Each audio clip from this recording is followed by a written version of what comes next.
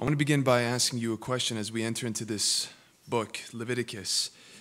Perhaps you've asked this question, and maybe one day, as we walk out in this life, and Jesus called us to make disciples of all nations and to baptize them, in the name of the Father, Son, and the Holy Spirit, not just baptize people, but to teach them everything I have taught you. That's what Jesus said.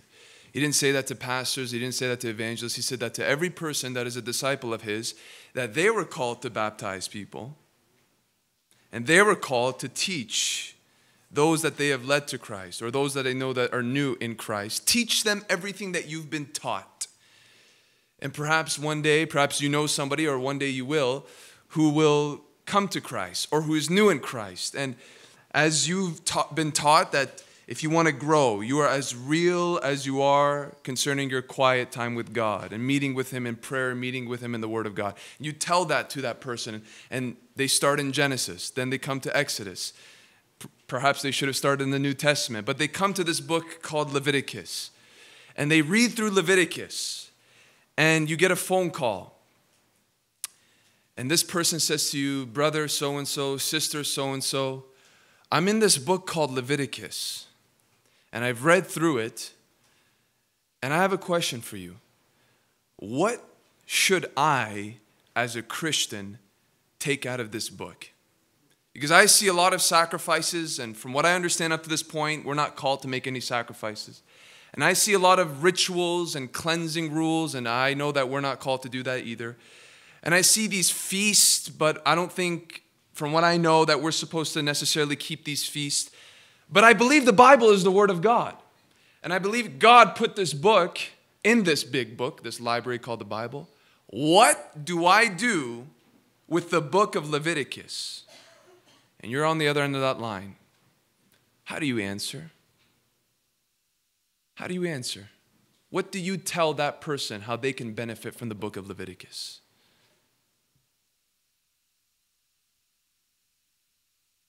And one way you can answer it is how you've benefited from the book of Leviticus.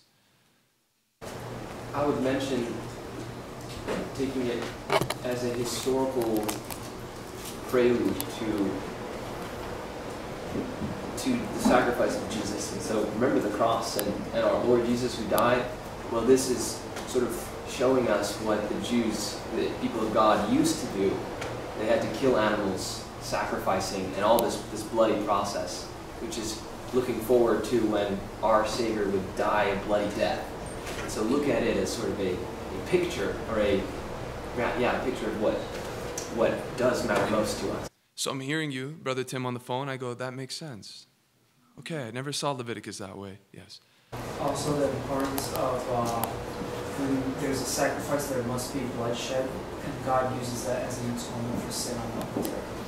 Okay, so the idea of bloodshed, the idea of atonement, the theme of atonement in the book of Leviticus. Okay, I didn't see that theme, but now I see it. Thank you, Brother Isaac. Anybody else? Just God's desires of perfect holiness. The holiness of God. If you're going to understand the holiness of God in any book, it's going to be Leviticus. It's going to be Leviticus. Is there anything else I can benefit from Leviticus? The seriousness of sin in light of the holiness of God. Absolutely. Yes. I feel like it furthermore shows the attributes and characteristics of God and how He wants for His people. So we're gonna know something about the character, the attributes of God. If there's one question you can ask yourself concerning any book that you tackle in your personal time, ask yourself this: what does this reveal about God? What am I going to learn about God through this book? Even through all the laws and through all the... What is it saying about who God is? Sure, absolutely. Anything else from Leviticus? Well, ask yourself, how have you benefited from Leviticus? I personally saw that unintentional sin is, a more form of intentional sin is not. So we see the idea of unintentional sin, and there's a sacrifice for that. And so there's specifics about which kind of sins are dealt with in a certain way and which are not.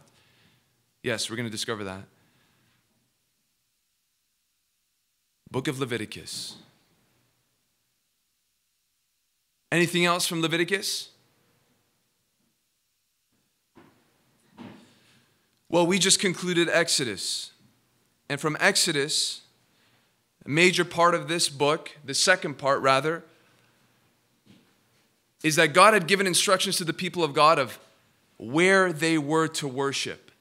Where they were to worship. He had given them the blueprint for the tabernacle, and this was the localized place in which they would meet with God, where they were to worship.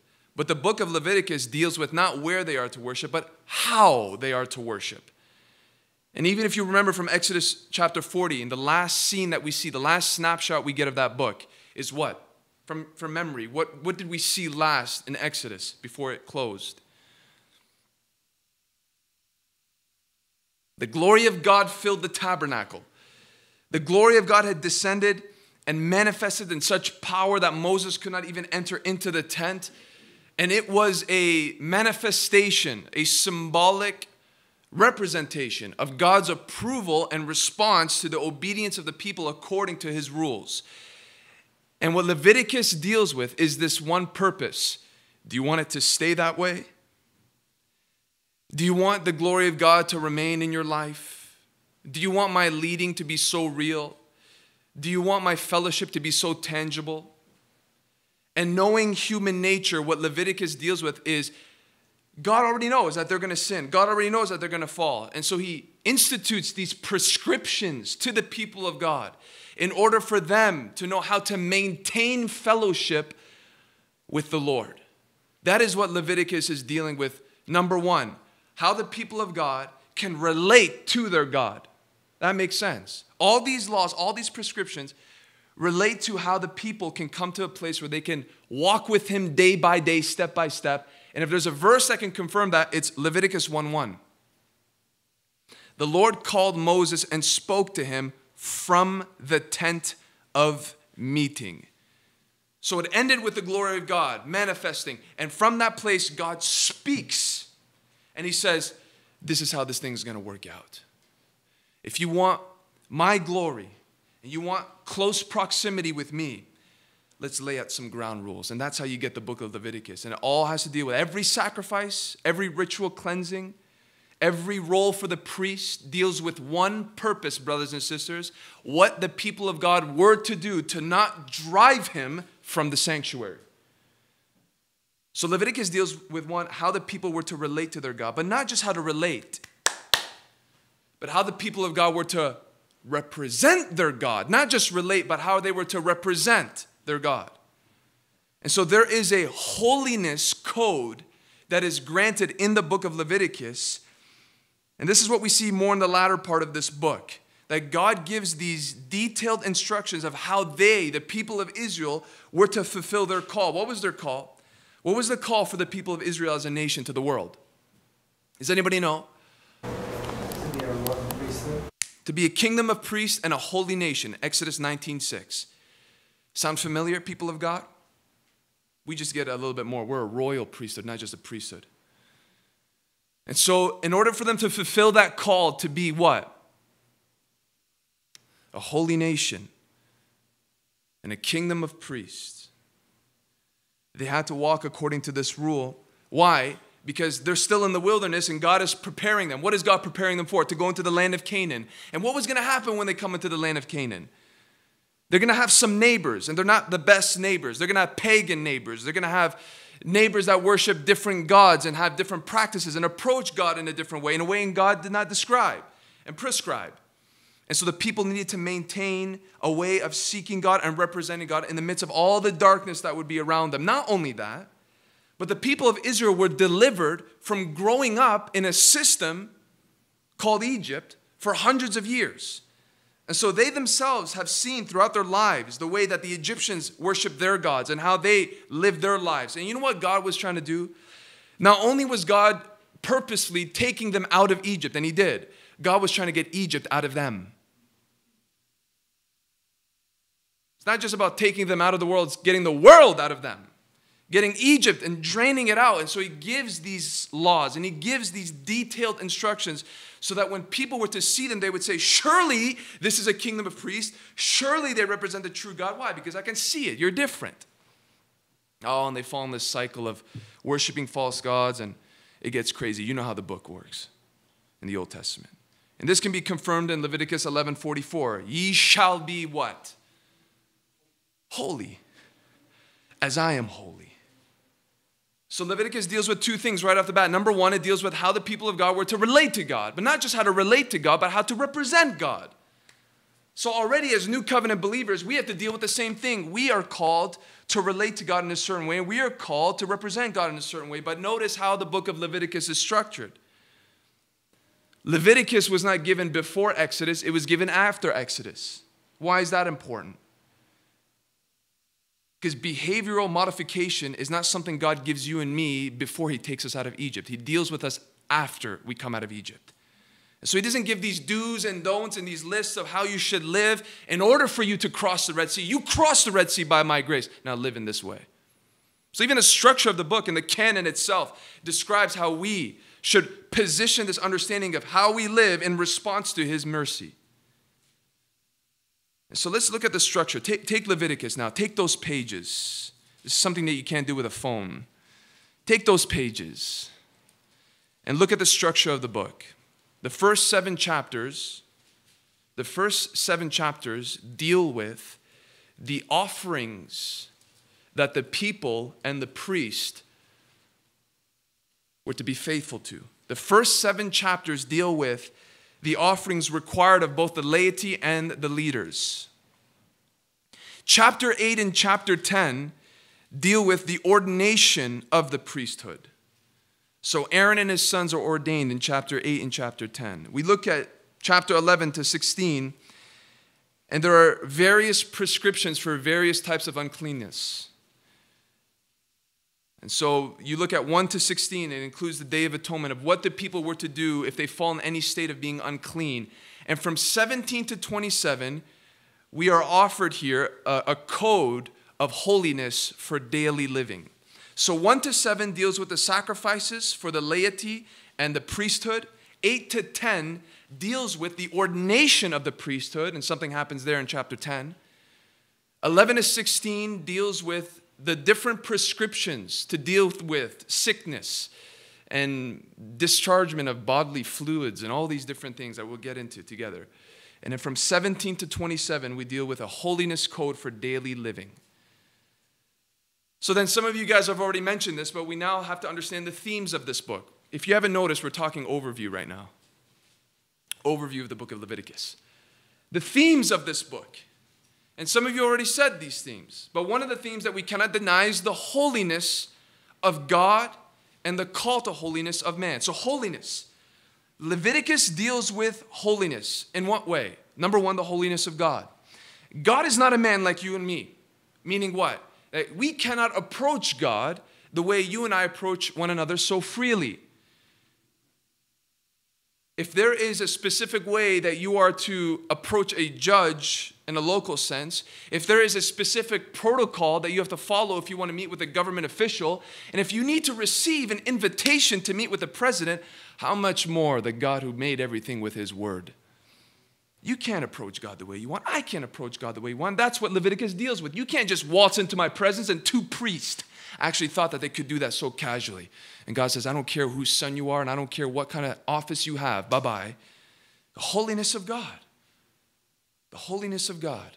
But not just that, the call of holiness to man. That God is concerned in Leviticus, and this is a timeless truth through the sermon in this book, that we as the people of God are called to reflect the very one we worship. And this is what the people of Israel had to understand. That they were to represent him, and they were not to determine their way of worshiping God or representing God the way they knew in their presuppositions in the past in Egypt. No. Doesn't matter how you grew up and what you're comfortable with or what your idea of God is. Bye-bye. Nor were they to change the way they seek God or change the way they relate to God in the future around the cultures that would be developing and changing. No. I've given you the instructions for all time. And so the way we worship God, that's the second understanding. We're going to figure out something about worship. Listen to Leviticus 18 just for a second. Just listen. Leviticus 18:3. You shall not do as they do in the land of Egypt, where you lived, past tense, and you shall not do as they do in the land of Canaan, to which I am bringing you, future sense. So no matter what you grew up with, no matter what you're comfortable with, no matter what maybe even a spiritual leader told you, if it's not according to the word of God, you dismiss it. It doesn't matter what the culture says. It doesn't matter what the majority are doing concerning their worship service and how they relate to God and what they do with the word of God. We stick with what he has given us. Worship. So there's a prescription for worship. There's an understanding of his holiness. And listen, the book of Leviticus is not a way for God to flex his transcendence and say, look how awesome I am. His nature demands these things. So God is not giving out these laws and these things just because he wants to show how holy he is and just say, this is how awesome I am, and this is why you have to jump through all these hoops just because I decide. No, his nature demands it. The very holiness of God demands the very things that we will read about. And so when you read those things and sometimes your mind goes off to different places, realize this. This is how sacred he is. That even if a fluid from my body is discharged from me, I got to step outside of the camp for several days just to be in the very courts of God. We've lost, hear me very carefully, we have lost in the church today, and I say this with fear and trembling, more than anything, if there's any doctrine that we've dismissed and pushed in the background, is the holiness of God. And part of that reason, too, is because many of us have divided this understanding that God just has these moods, and he's in a bad mood in the Old Testament, and in the New Testament, he's in a really good mood, and he's staying in that mood forever. It's the same God. The same God. And guess what? He's the same God that requires the very same holiness. And what's the difference? Well, in the Old Testament, he had a different code. In the New Testament, same holiness, same demand, different code. Different code. So he's not flexing his transcendence. He's not saying, look how awesome. No, his nature demands it. Because as glorious as his holiness is, it's also dangerous. Especially when it comes to the contact with corruption. Oh, would the book of Leviticus take our breath away and not put us to sleep? That we would realize his majesty and his splendor. Themes, the holiness of God. 2, worship. Worship. This book deals with how the people were to worship. And how we, to some degree, need to worship God. 3, somebody had said it more than once. There's a theme of atonement. The theme of atonement. We cannot look at Leviticus as just a singular book. We must understand this book in the larger scale of the narrative of the scriptures. And what Leviticus does to the history of the people of God, concerning us as well, up to this point, concerning his remnant, they are going to quickly come to an awareness of their need of a substitute because of their lack of ability to be able to maintain God's law in their own strength. So every time a sacrifice is instituted, what God had desired to do is make them realize their need for a substitute. Holiness, worship, atonement. And so I get the themes, and here's the final part of our overview. What does that have to do with me as a new covenant believer? I get those themes, and that can cause me to worship, but what can I take out of Leviticus in sense of application? I need 3 people to give me 3 verses. I need one person to open up to Luke 24:44. Luke 24:44. One person to Luke 24:44. Another person to go to 1 Peter 1:14. 1 Peter 1:14 to 16, and a third person to go to Romans 12:1. First person, Luke 24:44. Second person, 1 Peter 1:14 to 16. Third person to go to Romans 12:1. Whoever is at Luke 24:44, could you read it out loud, please? Who will win the race? Then he, being Jesus, then he said to them, "These are the words which I spoke to you while I was still with you, that all things must be fulfilled which were written in the law of Moses, and the prophets and the Psalms concerning me." This is what he said concerning him. That all that was written about me, where? What was the first thing? The law of Moses. So this is what you and I can anticipate as we go through Leviticus. I am going to learn something about Jesus. Number 1. As I go through Leviticus, I'm going to learn something because Jesus himself said that out of the law, if it gets any more law, it's this. This is like pinnacle of law right here in Leviticus. I'm going to see Christ somewhere in this book, more than once, because he says it points to me. It points to me. Who's at 1 Peter 1, 14? 1 Peter 1, 14 to 16. As obedient children, do not be conformed to the passions of your former ignorance. But as he who called you is holy, you also be holy in all your conduct, since it is written, you shall be holy, for I am holy. Also, Peter found some use in Leviticus. He's speaking to new covenant believers, and he says, listen, as obedient children, I want you to live holy as he is holy. And guess where he's pulling that verse out of? Leviticus 11. So if Peter could find some use inspired by the Holy Spirit, surely, and this is what you'll learn from the book of Leviticus, we will learn together, you and I will learn principles of holiness. Notice I didn't say practices for holiness, principles for holiness. There's a big difference. Because if you're going to go into Leviticus and say, okay, if this is what it means to be holy, I'm going to live holy, you're going to change your closet, you're going to change the way you farm, you're going to change the way you come to church, big time. And you're not in that covenant. We're not in that covenant.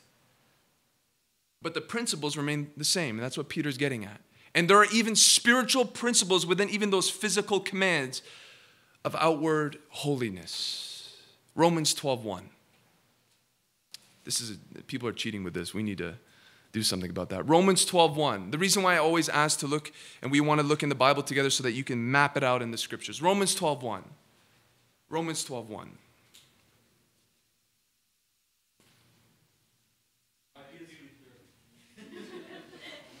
You guys can do it in the same time if you want. Go ahead, Ken. Go ahead. I appeal to you, therefore, brothers, by the mercies of God, to present your bodies as a living sacrifice, holy and acceptable to God, which is your spiritual worship. Paul is using Old Testament language to admonish new covenant believers concerning what true worship is. And he says, I want your bodies. And look what he does. He uses Old Testament language as a living sacrifice. So we're going to learn something about spiritual worship in Leviticus. And so we come to Leviticus chapter 1. Leviticus 1, as we spoke of, Leviticus 2, 3, 4, 5, even to 6, and spilling over even to 7, deal with these types of sacrifices and offerings. Does anybody know some of them at the top of their head? The offerings that the people were to give. Grain offering. Grain offering, yes. What else? Burnt offering, yes. Do you have one? Yeah. Like dogs or birds. Yes, so within those offerings there are different types of animals they can give, yes. Peace offerings, guilt offerings, sin offerings. There are mainly 5 offerings that we're going to deal with in the beginning here. And these offerings have a specific purpose, though they are so alike. There is a unique fulfillment that they have concerning how they worship God and how they relate to God and what it satisfies concerning God's standard for righteousness and holiness. And there's a prophetic element to each of these offerings concerning who? The person that we just sang to tonight, concerning Jesus. And not just Jesus and what he has fulfilled, because all these sacrifices, again, deal with a certain detail about how they were to be cleansed or how they were to give themselves over to God. And Christ's sacrifice, his one sacrifice, deals with everything. Only one sacrifice, not multiple sacrifices. But these things Christ has fulfilled. He's covered it all in his own sacrifice. And not only that, each of these offerings that we're going to discover are going to show us something about what worship looks like to God and what he desires. Not in copy-paste. We don't have an altar. We don't have to throw grain. We don't have to roast animals. No. But there are principles there in light of the new covenant as a living sacrifice. And so the first one we're going to deal with, chapter 1, burnt offering. So look at chapter 1 quickly. I'm just going to read these verses and see what comes to mind. Verse 3. If his offering is a burnt offering from the herd, he shall offer a male without blemish. Go to verse 10. If his gift for a burnt offering is from the flock, from the sheep or goats, he shall bring a male without blemish. Go to verse 14. If his offering to the Lord is a burnt offering of birds, then he shall bring his offering of turtle doves or pigeons. One offering, different ways of giving it. What is God showing about himself in doing this? Now look at verse 4. What is the purpose of this offering? Look at verse 4. He shall lay on his hand on the head of the burnt offering, and it shall be accepted for him to make atonement for him. So this sacrifice has to deal with atoning for sin. But there are various ways of doing it within the heading of burnt offering. And the question is, what is God revealing even in saying, if you can't do it this way, you can do it this way. If you can't do it this way, you can do it this way. He's giving you opportunities and avenues to come meet him, to atone for your sins, giving you options. Yes, so he is giving options, absolutely. But with what in mind? Why is he giving options? Like people can't afford it, or That's exactly right. Because some people could not afford to bring a bull or to bring a sheep or to bring a goat. And so you know what he has in mind though? God wants all people to be able to receive atonement. He doesn't want to hold atonement from anyone. And so with God's heart, he goes, listen, if you can't afford this, look at his heart here in Leviticus. If you can't afford a bull, you can bring a sheep. If you can't even bring a sheep, you can bring something as small as a bird, and that bird is so tiny, you can't even cut it up and do it the way you could with a sheep or a goat. But this is God's heart behind this very offering. I long to grant atonement to all people. I am not selective. Look at the prophetic imagery here. I am not selective in my salvation. I'm not looking to a certain group or status in society and saying, here, I'm going to give this to you. I'm going to make these holes easier for you to hoop through. No. I'm going to give this to all people. I'm going to make salvation reachable for all people on the same playing field. I'm not restricting this. I'm not making this difficult for whether you're poor. You can be a bum or a brilliant billionaire. Atonement is available to you. And look how important it is to understand some of these details in Leviticus and the Old Covenant. Turn your Bibles to Luke 2:24. When Mary wants to come and bring baby Jesus for a ceremonial offering concerning her son. And look what it reveals here. In Luke 2:24. And to offer a sacrifice according to what is said in the law of the Lord. This is Mary and her husband going now. A pair of turtle doves or 2 young pigeons. You know what that shows about Mary and Joseph as parents? What? They weren't rich. They didn't have the money to give a bull or to give a goat or to give a sheep. And this is who the God of the universe chose to be born under. He didn't give himself over to Herod and to be born in a palace. He didn't give himself to some Pharisee. No, he came under a young lady and her husband who could not even afford the maximum ability to worship. And I love this image that they're going with these birds. And at the same time, they're bringing the child who's going to actually bring sacrifice for all men for all time. God desires to have all people reach atonement. God is not restricting it to a certain brand of people, to a certain group of people. No, God wants all people to come to the foot of the cross. I love this scripture when Paul preaches in Acts 17. Bear with me, Acts 17, 24 to 28. Acts 17, 24 to 28. The God who made the world and everything in it, being Lord of heaven and earth, does not live in temples made by man, nor is he served by human hands as though he needed anything. For he himself gives to all mankind life, breath, and everything.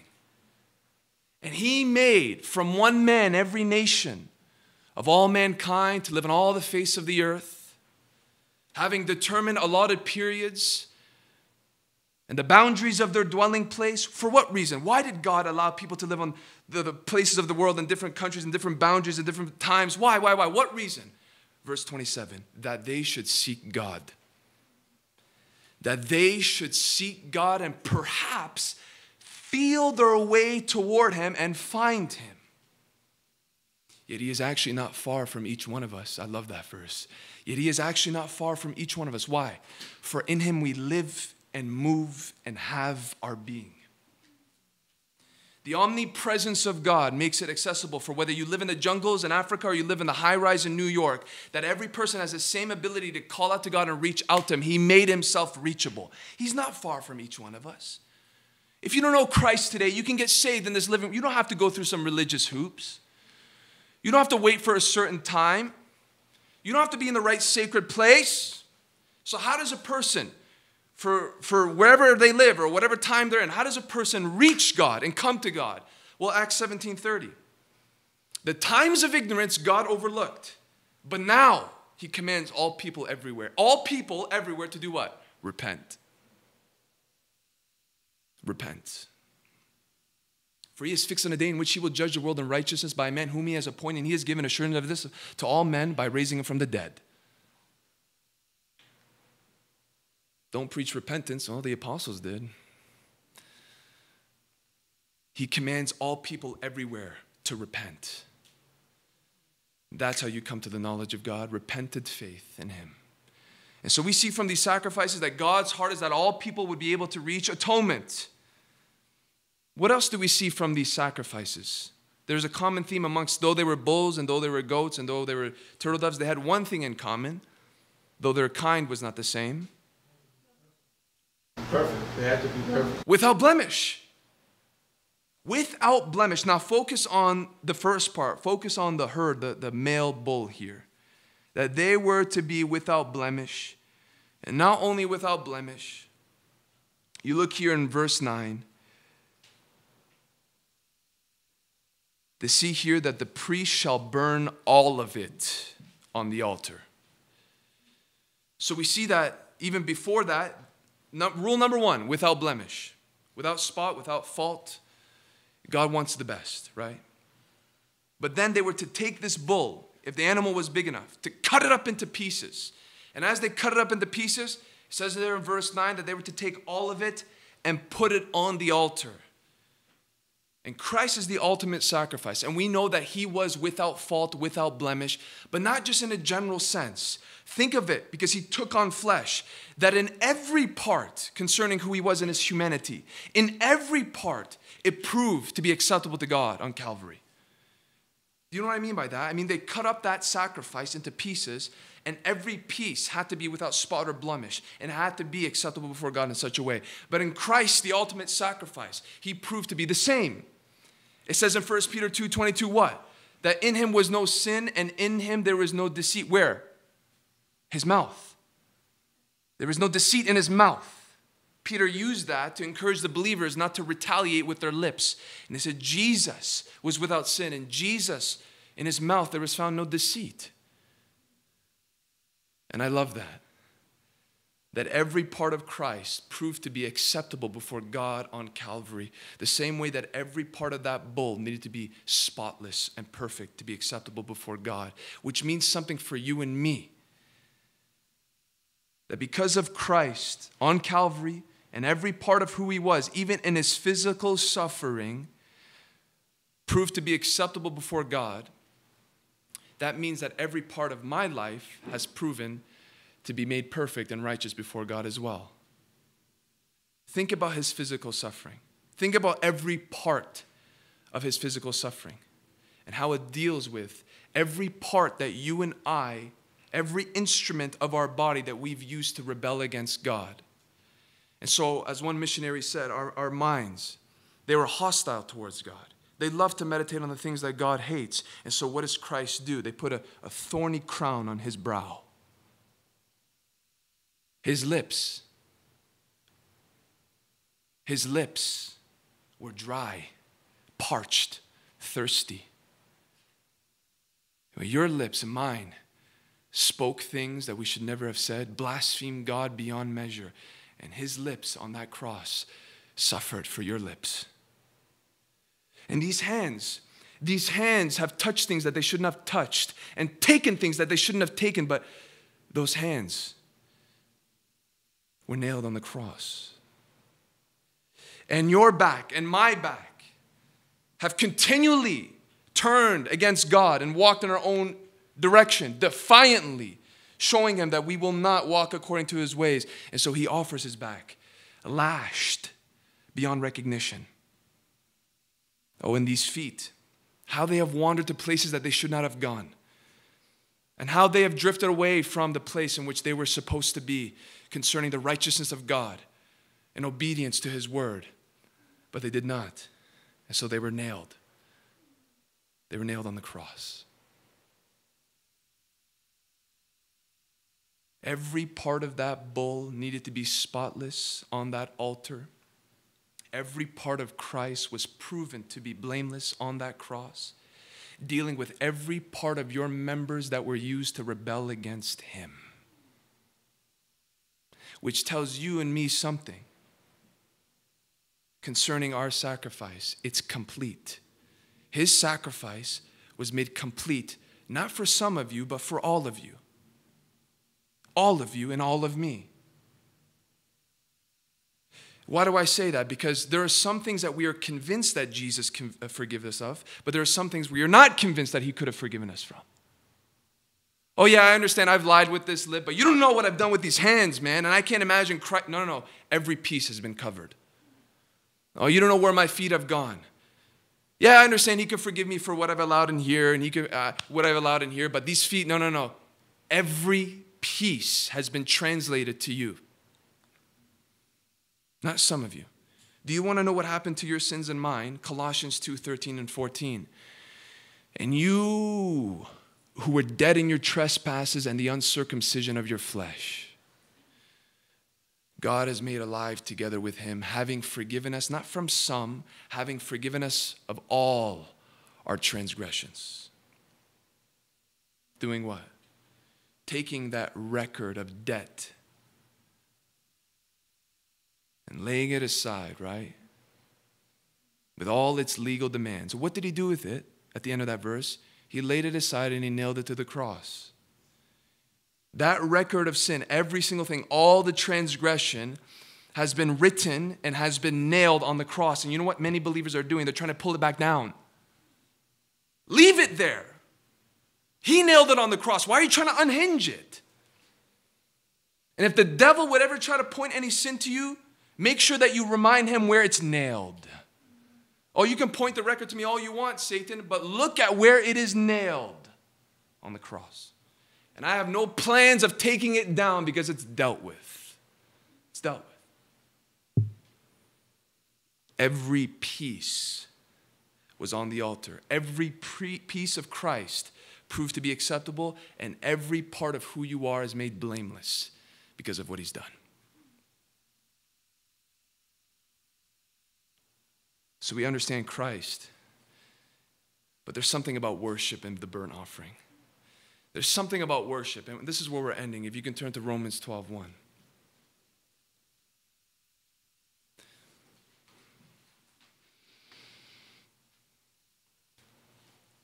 If you're familiar with the book of Romans, it's a powerful scripture. And Paul deals with so much from Romans 1 to Romans 12. He deals with justification by faith. He deals with the glory of God. He deals with the inheritance of the Holy Spirit. He deals with how we can live in victory over sin. He deals with God's plan for Israel and God's plan for the Gentiles. He deals with so much. All these weighty matters, all these theological truths. And he comes to Romans 12:1. And sometimes this is where divisions and chapters can do us a disservice because it's one continuous thought. He comes to Romans 12:1 and he says, I appeal to you therefore, brothers, by the mercies of God, to present your bodies as a living sacrifice, holy, acceptable to God, which is your spiritual worship. It's as though to say, listen, up to this point, to what you have read, up to this point, to what you have heard, concerning your salvation, concerning your inheritance in Christ, concerning the future glories to come, concerning God's sovereignty over all affairs in the world. After you have heard and read all these things, he climaxes here as he transitions his thoughts in the book of Romans to practical Christian living. He says, I appeal, I adjure, I beg you, in light of all that you've heard, present your bodies as a living sacrifice. All of those things, next time you and I read the book of Romans, read it all up and let it build up to Romans 12:1. that when he comes up to this point, it's all there to say, now do something with this. Let it cause you to live a life of daily sacrifice. And this is what we have to understand concerning the Old Testament in this. Like the burnt offering, not just a part of you, but all of you. Could you imagine how ridiculous it would be if a person had come to bring a bull, cut it up into pieces, and as he's contemplating of putting that entire sacrifice on the altar, he goes, you know what, I'm going to keep the thigh. I might use the feet, so I'm going to keep the feet. And they could have done that, but you know what? It wouldn't have been acceptable before God. It wouldn't have been true worship. And so in the same way, he's not saying part of your body. Paul's not saying some of your life. Paul's not saying a fraction of your existence. He's saying your whole body as a living sacrifice. As a living sacrifice.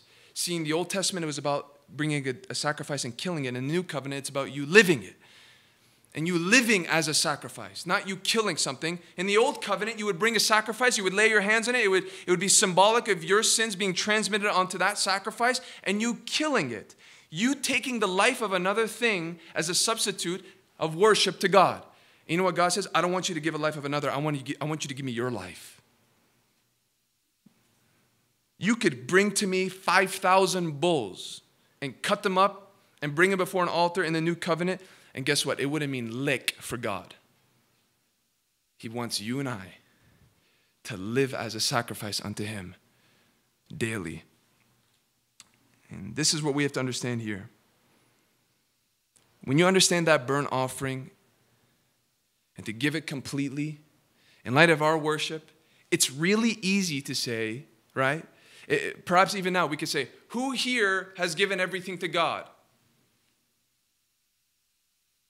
And sometimes we hear that and we go, yeah, I'm pretty sure I've given everything to God as an act of worship to him. But it's a whole different thing when you cut up your life piece by piece and examine it and say, have I really given this part to God?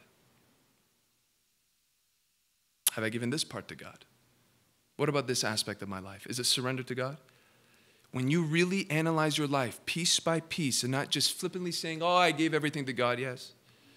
And you really reflect, it would be amazing to see how your heart feels that pull when you realize, I don't know if this is fully surrendered yet. I don't know if this part of my life is really given to God. Cut your life into pieces tonight and ask yourself, is this part given to God? Is my sexuality given to God? Is my finances given to God? Is what I let into this mind given to God? Is what I let out of this mouth given to God? What are any of these things restricted to myself, to my own purposes, to my own glory? Have I convinced myself that I have put 3/4 of myself on that altar, but I've kept a piece to myself? The same way that the Old Testament required all of it is the same way Christ requires all of us. And until then, it's not true worship. The same way part of that sacrifice being reserved for self would disqualify that burnt offering from being a pleasing aroma to God. I wonder today, in all humility and the fear of the Lord, do I ask this question: how many believers today are walking around thinking that their lives are really a sacrifice when really it's not? Because they themselves know within their hearts that they have not given every part. What does it mean to give your life as a living sacrifice? Well, in the same book, Romans 12, turn back to Romans 6. Look at Romans 6:13 with me.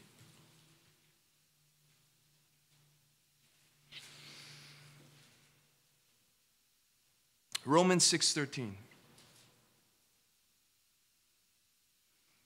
Do not present your members to sin as instruments for unrighteousness, but present yourselves to God as those who have been brought from death to life, and your members to God as instruments for righteousness. So this is what it means to dedicate my life piece by piece to the Lord. Simply ask this sobering question: is this element an instrument for righteousness or for sin? Is this member of my body given to the glory of God or for the satisfaction of self? If you and I can scan through our entire lives and say, this part of my life, this member of my body is given to the glory of God, and you can check it off, you know that your entire offering is legitimate. I remember hearing of a group of young men, freshly saved, that were pursuing God as a group of friends, If you have friends that love God, hold on to them very tight. They're hard to find in this day. Not the ones that call themselves Christians and talk about other trivial things in this life and don't care about the things of God and growing in grace. Ones that really love God. This group of friends came to a place in which they were convicted. They've surrendered to Christ. They've given their lives to Christ. But there was something in one person's heart, and it was a confirmation for another brother's heart, that he had realized that he had not surrendered his trust in God for his future concerning his finances. And as they were sitting there together before a service, he had openly confessed, I feel like the Lord has convicted me about how I handle my money, because before I came to Christ, I was always anxious and I loved money and I was cheap and I cheated people. But now I'm in Christ and I feel like I still have a residue of that in me, and God has convicted me about it, and I want to do something as a symbolic act. I don't know if you guys want to join me, but let's do it if you want. And what they did is they got around in a circle and they all pulled out their wallets and they threw their wallets in the middle of that circle. They locked arms together and they prayed, saying, Lord, we dedicate our wallets to you. We dedicate our future finances to you. That whether you give us much or little, we will use these things as instruments for righteousness. That's what we're talking about. Examining the parts of your life that have not been given over to the Lordship of Jesus Christ. And oh, how freeing it is when you can really just sit down and do some inventory on your heart. And you, even if you tonight, after this Bible study, ask God, Lord, is there a part of me that's not on that altar? He will gladly show it to you, not in condemnation, but in conviction. If you ever feel convicted, it's not about being condemned. Always relate these two things. Whenever you feel that piercing of the Holy Spirit in your heart, always remember this, that whenever you sense conviction, it's God's invitation into something greater. God doesn't convict you so he can make you feel bad and let you for a couple of days feel so dirty about yourself. God convicts you so that he can invite you into something greater. Oh, if you ask him, you'd be amazed how he said, you know, you've kind of left that part off the altar. And so what happens? Look at verse 13 here. Do not present your members to unrighteousness, but dedicate into instruments of righteousness. Now come to verse 19 of Romans 6. I am speaking in human terms because of your natural limitations. For just as you were once presented your members as slaves to impurity and to lawlessness, leading to more lawlessness, so now present your members as slaves to righteousness, leading to sanctification. So again, it's the same question. Is there any part of my life that's a slave to impurity? Is there any part of my life that is under the lordship of sin and self? If so, God in Christ has given you the power to set that thing free and to be dedicated to him, and his purpose is leading to life and sanctification. And I love how Paul, by the Holy Spirit, is continuing in this train of thought, because he comes to 13, he comes to 19, then he just gets real. Then he just gets in your face. Then he just says, you know, let's just get real talk here. Look at verse 21. As though to convince them to put everything on the altar, he says, but what fruit were you getting at the time from the things of which you are now ashamed? He's like, if you're not convinced, if you're really not convinced to put it all on the altar, if you're really not convinced to dedicate every part of who you are to the glory of God and his righteousness, let me ask you this question. Whatever you're holding on to, really ask yourself, what fruit is it producing in your life? Hey guys, I just want you to know, really think about it. Your sinful life, your life that is contrary to the glory of God and his standards, what is it actually producing? Ask yourself that. Have you ever asked yourself that before you were saved? Have you ever asked yourself that before you came to Christ? What am I doing? What is the end goal of this? Where am I going? Why am I doing this every weekend? Why am I doing this with this person? What is it? And here's probably some possible answers. Well, it feels good. Well, it probably does feel good, but it doesn't last too long. Even if it does feel good, Hebrews 11 tells us it's fleeting pleasure. Sin offers pleasure. It does. We would all lie, or else we wouldn't do it. We wouldn't be doing it if it didn't feel good. But remember, it's fleeting. So, okay, it feels good. Now ask yourself, what are the feelings that come after when that high is gone? Shame, guilt, regret. Okay, so now you see the fruit of it. Paul says here, in motivating the people to lay it all on the altar, what fruit were you getting out of it? And he answers it at the end of 21. For the end of those things is death. There's no life.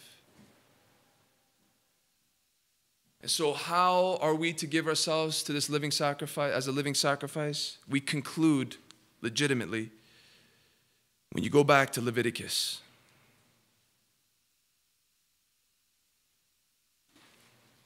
And you come not to chapter 1, but you come to chapter 6, which gives further instructions for the burnt offering. Look what it says in Leviticus 6:9. Verse 8 will begin. The Lord spoke to Moses, saying, command Aaron and his sons, saying, this is the law of the burnt offering. The burnt offering shall be on the hearth of the altar all night until morning, and the fire of the altar shall be kept burning on it. The burnt offering, when it comes to the sacrifice on the altar, that fire is not going out, and that sacrifice cannot come off until it is completely consumed by that fire. Because afterwards they would take it down as ash and remove it into the outside part of the camp. And so you know what that tells me about you and I concerning living sacrifices? That God wants to consume us completely. Completely. Not partly, completely. Totally consume you and me. And that fire does not go out. It's always burning. That's the standard. That's the aroma that Christ wants. So when you and I wake up, we go to bed tonight, and you wake up in the morning, he wants you to wake up with the full knowledge that you're a living sacrifice. Throughout the day, you and I are living sacrifices. When we go back to bed, we're still a living sacrifice. Throughout the night, you're still a living sacrifice. The next day, when you wake up again for church, you're a living sacrifice. When you go to school on Monday, you're still a living sacrifice. When you go to work, living sacrifice. And you and I are walking throughout our day as a pleasing aroma to him, and it never goes on pause. It never goes on pause. That burnt offering was unending until obviously Christ comes into the scene.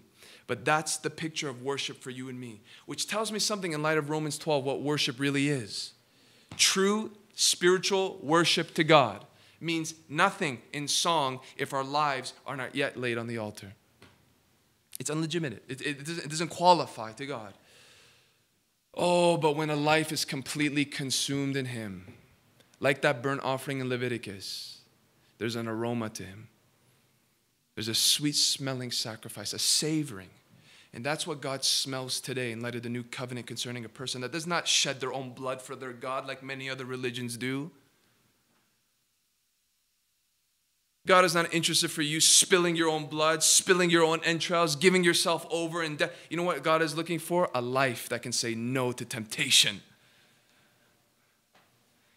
A life that can say yes to righteousness. Oh, this is the best part.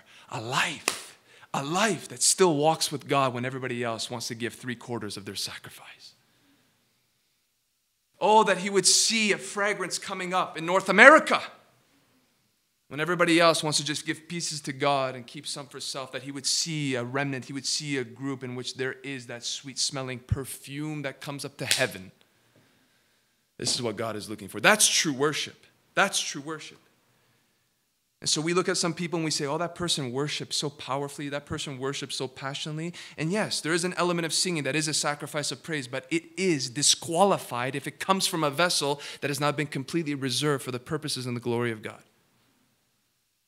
And so what we look at with our determination of what true spirituality looks like, God says that person, when nobody sees him and is saying no to temptation, is living for Christ, is always thinking in light of how can God be glorified in my decisions. God says that's worship.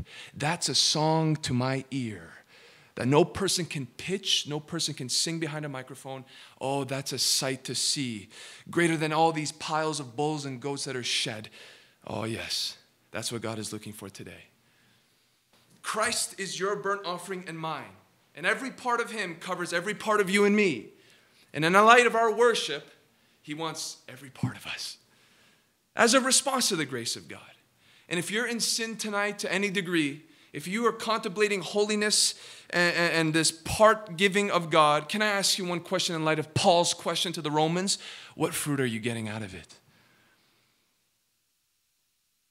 What fruit is coming out of that kind of life? Because if you're truly a believer, even if you're living in compromise, you know it full well. You're miserable, aren't you? You're miserable. You're miserable. And that true freedom and that true life comes when you know that every part has been stamped, reserved for the glory of God. Some new people here tonight. Welcome. Do you know Jesus Christ? We didn't read something, and we're closing here to worship in a moment, but there was something about that burnt offering. See, this is something that happened in the Old Testament. It's a picture of what's supposed to happen in the New Testament through Jesus Christ and his ministry. But there's a part in the Old Testament, right there in that very chapter that we read, where that person would bring a bull, and you know what he would do? He would lay his hands on that bull as a symbol that everything about who he was would be transmitted. All the sin, all the iniquity, all the faults, all the guilt would be transmitted to that animal as his substitute. It would be slaughtered on his behalf, and it would cover temporarily for his sin. And you know, Jesus Christ is a picture of that sacrifice. But guess what? We don't have to lay hands on anything. The transaction for all your record of sin, all the things that you've done against God, is not through the laying of hands on an animal, not giving yourself over to a goat and saying, this is my sin, it's going over to... No. That transaction of all that you've done against God that brings you to a place of standing in condemnation is transmitted over to Christ by faith. By faith. So faith, given over to Christ, takes all of those things that stand you condemned before God and comes over to him, and he pays the price for you. Have you done that? Have you done that? Is there a moment that you can remember where you said, I recognize my sin, I recognize that I need a sacrifice, I need a substitute? And like in the Old Testament, they would have to lay hands on that animal and say, whatever they had to say, Yahweh, this is my substitute, these are my sins, now approve of me. No, new covenant is, God, I know that I've sinned, and I see Christ on that cross, and I believe that he made the payment for me.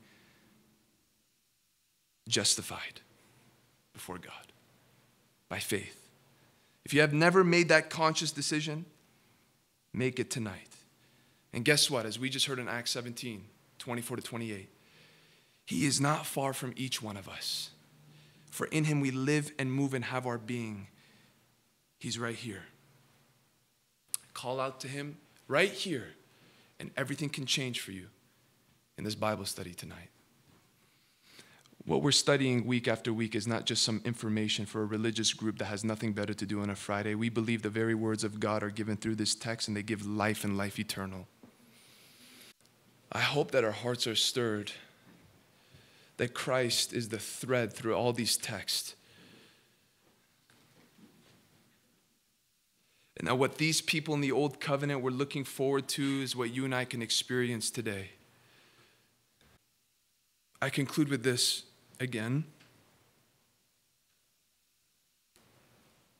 When you think of Abraham and Isaac in Genesis 22, who is Christ symbolized by in that story? Isaac. And look what it says about Isaac. In verse 5 of Genesis 22. Then Abraham said to his young men, stay here with the donkey. I and the boy will go over there to worship and come again to you. And Abraham took the wood of the burnt offering and laid it on Isaac, his son. That even in Genesis 22, Isaac was supposed to become a burnt offering. And God said, no, I'll send my son to become that all-consuming, all-satisfying sacrifice for all humanity, for all time. Hebrews 2:9 says he tasted death for every man. Oh, people of God, that we would worship him. Worship him in light of the fact that he is the satisfying sacrifice for you and me. And this is our worship, as Romans 12 says. Not repeating songs off a screen, though that is an element of it. But saying, Lord, here's every piece on the altar. Every piece every member of who I am dedicated not to unrighteousness, but to righteousness. And Lord, let it be a sweet-smelling sacrifice unto you.